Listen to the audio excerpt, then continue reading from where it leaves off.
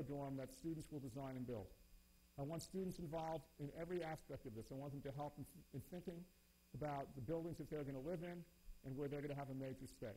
I want our college, in fact, to be a college where you come and you get that kind of hands-on experience. Unity College, by the way, is not a crunchy granola college. We have those sorts, and I love them, but we also have first-generation students who want to hunt and fish and ride their snowmobiles. That's a stereotype, I understand. You can own a gun on campus. We have a very strong hunting culture on campus. Coming up, we have our wild game dinner, where the students serve an elegant 6-course meal that includes beaver, moose, bear, you name it. And then a week after, we have an alternative foods organic fair, because we have one of the most interesting organic agriculture communities in the country, really, in mid-coast Maine. Something called MOFGA, the Maine Organic Farmers and Growers. So we do all that stuff. We do it all. And they all hang out together. It's very interesting and very cool. These are lower middle-class students. During hunting season, 4:30, 5 a.m. in the morning, October, November, students are all out getting ready to shoot duck, whatever the heck they're going to do. Not all of them, but, interesting percentage of them. We have a great woodsman's team. We have a great archery team. Very different kind of student body. It's exciting, and it makes a big difference. Although we're getting great students now, it's also a hands-on student body. There's a lot of students who like to get involved in these hands-on kinds of projects, and I think that matters anywhere. It doesn't matter who you are.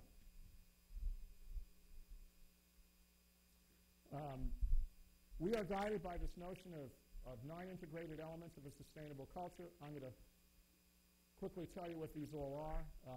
They involve community, they involve infrastructure, and they involve learning. Those are the 3, circles. I like circles and sets and all that. I don't have a diagram to make a Venn diagram for you right now, but think of all of these as interconnected.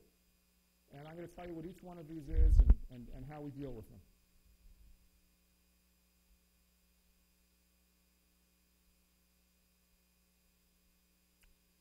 We're not getting any movement. Where's the wonderful tech person? Oh, that's because I'm pushing the wrong down button. Sometimes you have to step back, relax, remember what you're doing, and it makes it really easy. Okay. Infrastructure refers to energy, food, and materials. This is what most sustainability discussions tend to be about, is infrastructure. And this is what most sustainability coordinators wind up doing. By the way, my sustainability coordinator reports to me, reports to the president. I'll say more about that in a minute. Our 2020 master plan is about achieving zero carbon, meeting the goals of the ACUPCC. We won't get it done by 2020. But energy, we refer to the carbon budget, energy sources, and all sorts of conservation efforts. By the way, that's where I live, that place on the right. It's called the Unity House. And that's an interesting story. It's worth telling you about for a moment. As your president lives on campus, we didn't have a place for the president to live, so I instead got a housing allowance. I went to the board and said, instead of using that housing allowance for me to buy another house, I have a house in New Hampshire. I'm going back there, eventually. Why don't we use it to build a really cool house that's zero carbon, platinum LEED, where I can bring donors and we can get national attention? And the board loved the idea, and it cost a little more than they thought it was going to cost, but that was mostly because of the siding work and the landscaping. But that's where we live now. That's the centerpiece for the campus. And eventually I want that to be the kind of building that all the new dorm, all the new buildings. Now, the solar array is not something you can necessarily do everywhere on campus, but this has been amazing. So I have people who visit the campus just because they want to see the house, and then I get them interested in the whole sustainability conversation. So that was one example of how you can lead by how you live and what you do, and that's made an enormous difference for us. So energy, we're looking at it. We've got some buildings on our campus that are just about the worst energy hogs you can possibly imagine. We have a building that was built, our college is only about 40 years old. And it was started in the late 60s, and it was not one of these colleges that was well endowed from the beginning. So we have a building, our activity center, which has our gym, so-called gym, and everything else, that was built in an era where the way you got the snow off the roof was oil was so cheap that you just burn more oil so it would be hotter and all the snow would kind of get removed. So people were talking to me about how can we better insulate this, I looked into it, and I can't, because if I did more to the roof, the rest of the building wouldn't have enough to keep it going. So there's nothing I can do other than just let the thing ride out. But I don't have any capacity right now to build anything new. So that's how bad it is. So we do the best we can with what we have. Meanwhile, the building functions reasonably well, but it's not exactly what I would call a 2010 state-of-the-art energy-efficient building. But we have better buildings than that, like the Unity House. Food is another aspect of the infrastructure challenge. Everyone cares about what they eat. We have worked very hard in the cafeteria to try to get more local, more organic foods. I have a meeting this summer with other Central Maine college presidents to see if we can do bulk buying, if there are ways that we can all work together. I think you can make an enormous difference based on what you do and how you operate and how you act in the cafeteria. Not only does it make sense from a sustainability point of view, but it makes sense from a health and nutrition point of view. Materials is another aspect of infrastructure. We look at the full cost of raw resources and construction processes. You not only do that when you build something, you do it when you look at all procurement policies. Every single thing that comes in and leaves campus. And by the way, costs for all of these things are skyrocketing downwards now as we have all kinds of interesting new possibilities. So now you'll see what I'm going to do. I hope I'm okay time-wise. We lay out the full picture. Then we look at infrastructure, and then the three aspects of infrastructure, and then each one. Some tough questions related to energy. How do we heat and cool our buildings, move our people and their goods from one place to another, and power our machines without simultaneously altering the biosphere? So that, by the way, is the utility room in the Unity House where I live. So there are all kinds of ways that we do that. Full cost accounting, technical innovations, renewable energy sources, rigorous conservation and retrofitting, and full transparency of the energy life cycle. The most efficient way to move forward is rigorous conservation and retrofitting. That's the best payback on the dollar, and it is the lowest hanging fruit, in fact. But that's a place where just about every campus can make an enormous difference, and every home can make an enormous difference. Food, same thing. You got to invite the hard questions. That's the educational part. Where does your food come from? How much energy is used in its production and distribution? What policies will support more sustainable food operations? How does the history of the food we eat reflect ourselves in this place? Maine's amazing for local food. There's great locally grown meats. There's great locally grown vegetables. We can do phenomenally well from April to October. Unfortunately, there aren't a lot of students around now. Right? So that which raises also questions about why don't we have students during the summer? Because of the old agricultural models, that's why we don't have school in the summer. We need to work in the fields. Well, that's not really the case anymore. So we're trying to make the campus look. We have beautiful gardens all over campus now. If you come and visit us in June or July, you'll see all kinds of gardens.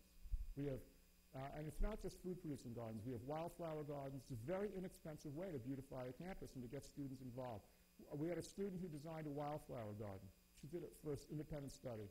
She did a wonderful, wonderful job. It's absolutely stunning. It gave so much pleasure to people who saw it all the time. So grow food everywhere, bisect lawns with garden strips and permaculture shrubbery, serve local organic food as a stimulus for the regional marketplace, and so on. Make the campus a site for bioregional experiments in food preparation and production. We have a new program called Veggies for All. We're working with a local community organization, and a lot of the extra food that we produce goes to the food pantries of the very, very poor Waldo County where we are. Maine's a very poor state once you get past the coast in Portland. Interesting questions about materials. What's the supply chain? How do we minimize ecological impact? Can we find materials that are recycled, reclaimed, and reimagined? And so one way you do it is to expose the full cost of building materials, not just what it costs you in dollars and cents, but what is the full cost to the planet, and creatively use. This house that you're looking at, the Unity House, is almost exclusively recycled materials. Again, if you ever come up there, give us a call. We'd love to show you around. This is where I live. This is all almost exclusively recycled and or local materials in this house. Next is the community challenge. Governance, investment, and wellness. This is just as important. If you do the infrastructure stuff but you don't do this, it's going to be short-term. If you do this but not the infrastructure stuff, then people will say, well, you're not walking the talk. But I find, and of course this is where I can have the most impact and influence now given my position, because I am, after all, chief executive, this is really crucial. So, again, we're going to have some more examples of each of these, but governance, all decision-making processes and stakeholders have to be sifted through the sustainability filter. And we'll say more about how you do that. Is every person on campus involved in moving the campus towards sustainability? Is there a clarity of purpose regarding accountability, responsibility, and agency? At Unity, everyone who works there has sustainability initiatives built into their job descriptions. I also have tried to really create a transparent governing process, including a transparent budget process. And it is open, and sometimes it comes and bites me in the butt, because it is so darn open. But I want everyone to know where our dollars are spent and where they go. Every question that a person asks can be answered, except necessarily what a person makes. But other than that, here it is. It's ready for you to look at, because I need everyone together with this stuff. And if people believe there's something hidden or there are secrets, it's just not going to work. Even though, as I said, sometimes it does bite you in the butt. Investment. Even though we only have a $2.6 million endowment, well, $2.6 million, if that was my money, it would be a lot. It's money that goes somewhere. Are we being careful with our investments? And we are. We're moving a lot more of our investments into so-called green possibilities. As the college, but more than that, as our college a multiplier for regional sustainability efforts. If a local farmer comes to me and says, I'd like to sell you my local beef, we can make a difference. If maybe 4 or 5 colleges will take that farmer's local beef, that farmer can stay in business. That's really important to me, is to find a way, especially in a struggling economy, for our college to serve as a regional multiplier. Now, you've got 2,000 here, and you have a pretty profound economic impact on this region. Take a college like Arizona State, $75,000 students. It's a market. Well, they are very active, by the way. ASU is doing amazing things around sustainability. Decisions they make at that level have an enormous regional investment multiplier. Do we support sustainable businesses, et cetera? And finally, wellness. How many higher education administrators or faculty are constantly complaining about being stressed out? I mean, well, it's part of the, it's part of the style. It just is. Now, wherever you go, it is. And I get that. But the fact is, if we don't promote healthy living, so I ride 2,000 miles on my road bike between April and October or November when it's possible. I've really focused on wellness at the college. People see it. I go out with 3 of my senior staff every day at noon. We do 15 miles. And it's unbelievable what started to happen.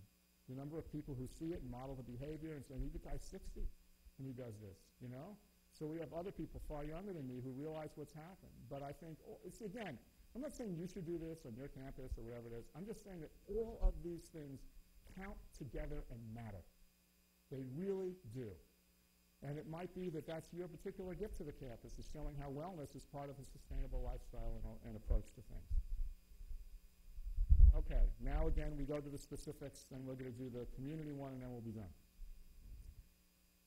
Tough questions around governance. How does the organizational culture support and implement sustainability as a way of life? What's the relationship between sustainability and participatory governance? How do you use sustainability as a means to motivate, unify, and inspire an entire campus? I'm not going to answer those questions right now. I will say, though, that my sustainability coordinator reports to me, and that's one way that I exalted that position. So I don't have any other policy advisors. He's my guy. He's like my science sustainability guy. And I said to him, you need to make sure that we reduce carbon emissions and meet the demands of the ACU PCC, and I want you to mobilize the student body. There's nothing more important than that. They're your best workforce. It serves for retention. It's a great thing to do, and they have phenomenal ideas. They're going to help you more than anyone you know. So that's what we're doing. We're just mobilizing the student body so they can become our sustainability workforce. Of course, it's not as hard as a school like Unity, because they come ostensibly for the environmental reason. But still, you'd be surprised. You'd be surprised. Responding to the challenge, align sustainability goals with a structure for a governance that's reflected in the workforce, faculty, student life, and curriculum, etc. Reasonable but firm guidelines regarding procurement, commencement, transportation, and other events or operations. We've done a great job with commencement. Many schools have. And again, we learn from other schools. We're not better than anybody else. If we see something another school is doing that's great, we want to do it. Sure, we compete. There's kind of an arms race with sustainability going on because we want to attract good students, but we are also in it together. Investment. Some of these are just elaborations of what we were talking about before. We really want to work with business leaders to identify the technical skills, life experiences, attributes, and knowledge that will best support the new sustainability professions. That's really important. So we try to, whenever possible, talk to business leaders. What are you looking for? If you were going to hire a sustainability coordinator, what are the skills that you need? By the way, the big growth area in sustainability, as I mentioned before, is in the two-year colleges. Why? Because it's a great way for us to get our workplace moving. But a lot of the people at the agency level of the Obama administration, a lot of people at the agency level get this. They get the importance of the green economy. They get the importance of getting the two-year schools actually outfitted so they can get folks involved in this sort of thing. Because we're getting totally outclassed by China and by the Europeans. I mean, read Thomas Friedman, Hot, Flat, and Crowded. Phenomenal book about how for national security and for the global economy, the best thing we can do is move into this green jobs arena because it's coming. And a lot of the businesses get it. It's very important stuff. And it's getting lost with all these other things that are going on and all the hype that surrounds American public politics. But really, where the tire hits the road, rubber hits the road, whatever it is with this green jobs future. It's very important, in my view. Okay. Wellness. Do we promote healthy living? We do so much on campus with smoking cessation. We do so much with obesity. We constantly, our wellness and people, our student life people, we have phenomenally interesting kinds of little tournaments. And we're in remote Maine. Let me tell you, you're in Portland. We're 2 hours from Portland, and there's not a heck of a lot in between. I mean, we are way the heck out there. And during the winter, it's a long time. So we organize everything we possibly can. We have a wonderful search and rescue squad. We've got about 15 students who are part of a club. If someone's lost in the Maine woods, our students go and find them. And you name it. We do really interesting things, but they're all related about wellness and community well-being. The result is our incident reports in the last couple of years have skyrocketed downwards. Our drinking problem, every college has got it, skyrocketed downwards. We still have these things that show up, but because of the outdoor emphasis and because we're working so hard on wellness, we're doing much better than we once did. Our students have the same stresses that you all have. It's no different. It's no different at all, but getting your hands dirty helps. So that's all I'm going to deal with this. Other than you can read it for yourself, and don't you hate it when people read their PowerPoints anyway. So the thing is, a lot of people are using this PowerPoint now, besides me. So this is an essay that I wrote, and by the way, if anyone wants the hard copy, give me a card and I'll send it to you, as well as other stuff about Unity. But so, this way everyone has the whole thing together. Here's the learning challenge. That's the third part. We had infrastructure, we had governance, now we have learning. It's on the level of curriculum, what we teach and what we learn, aesthetics, what the place looks like, and finally interpretation, how you describe what you do, and what do visitors to campus see. This is the part that actually, quite frankly, interests me the most because ultimately I'm an educator. And this is an area where I actually believe we have the most work to do. On the curricular level, we have so much work we have to do. On my leadership, as a member of the ACU PCC Steering Committee, we're going to be meeting in October with other college presidents to do as much as we possibly can to try to influence curricular changes in colleges around the country. And there's a lot of good leadership there. David Shai, the retiring president of Furman, Michael Crow of Arizona State, and many, many others, a lot of two-year college presidents as well, which are really trying to figure out what we can do in terms of really moving the academics further so that anyone who goes through any college situation has a better understanding of some of these issues. Aesthetics, and I'll tell you about more when we get to the slide. Same with interpretation. Up. Need my glasses. Yeah. Okay. Very typical Unity College students. I teach a course called The Future of Life on Earth. It's an honors class for freshmen. And there we are. That's on the far left, doing what we do. Here's some questions to ask, especially for the faculty and for the students, in terms of what you want, what you demand. Does the curriculum provide hands-on experiences of living, implementing, and designing a sustainable campus? Are sustainability principles thoroughly integrated into all aspects of the curriculum? We believe that you respond to the challenge by modeling what you teach, by integrating sustainability and climate change into all academic programs, and so on and so forth. We want to make sustainability a seamless part of the everyday life of students, faculty, and staff, to the point where they kind of say, oh, no, not that again. Oh, no, not that again. Just shut up already, Mitch. No. Redundancy is okay. It's that important. And you do it over and over again, and eventually it becomes a habit. We have contests in our dorms, every conceivable way you can name. We do ways to constantly remind our students about why this is important.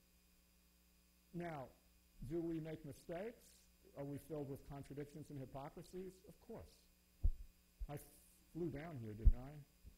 I mean, part of the interesting dynamic of all of this, and I hate the holier-than-thou people, and I hope I'm not coming across that way, is that we all have imperfections in how we pursue this.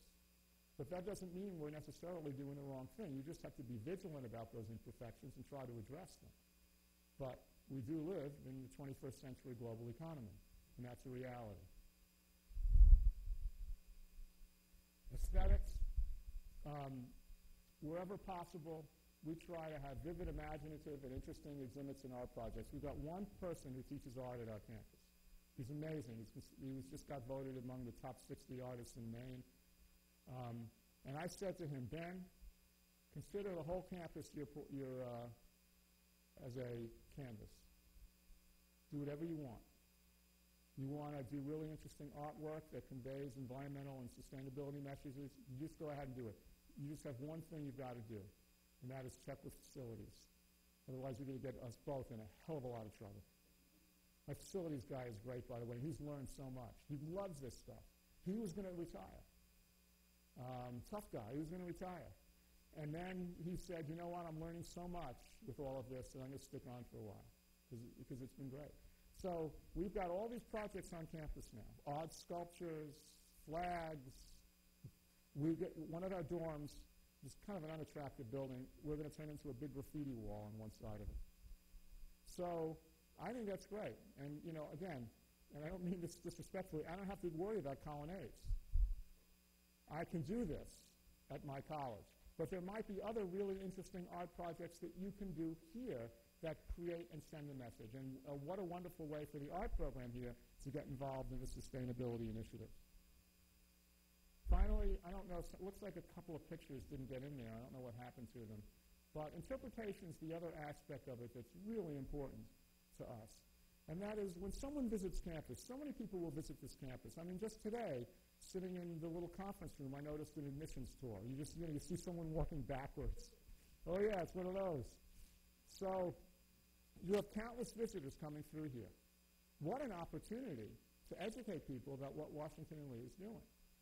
So anytime you have a chance to say what it is you're doing or how you're making a difference, it ought to be done. And that's something that's inexpensive and not so hard to do. So we do as much interpretation as we possibly can, and we teach a lot of classes in interpretation, and we try to focus them on the campus as we can. Very quickly, this is where I live. It's nice, isn't it? I can't wait for that green to come back. I guess it's coming soon. But, you know, this has been a wonderful experience for us. I think it's too late in our talk to really go into the details of what this house is all about, but I'll just show you some of the pictures very quickly. We wanted an affordable model for future construction on campus. We want to display energy efficiency through our metering and such. As I said, we have countless tours through it. This is part of something called Open Built Prototype. It was all built with zero waste and then shipped. It's a modular construction. For those of you who are interested in this kind of thing, our various R values are just unbelievable. Absolutely unbelievable. This is one tight house. And again, we try to use, recycled materials. It's a small house. It's 1,900 square feet. For a president's residence, that's actually rather small. And it's another example. The total cost was about $450. So these sorts of things can get done. These are all recycled kitchen cabinets. Someone was throwing them out. Yeah.